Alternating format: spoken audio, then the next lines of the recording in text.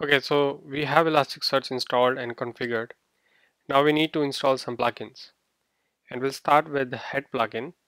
Head plugin is used to browse the data on Elasticsearch and also look at various indexes in Elasticsearch.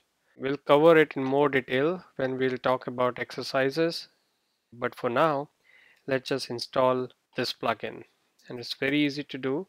So just go to your home directory of Elasticsearch. I'm already there.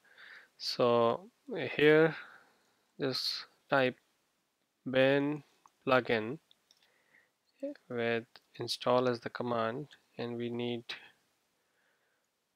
Elasticsearch -head. So when you run this, it will install head plugin.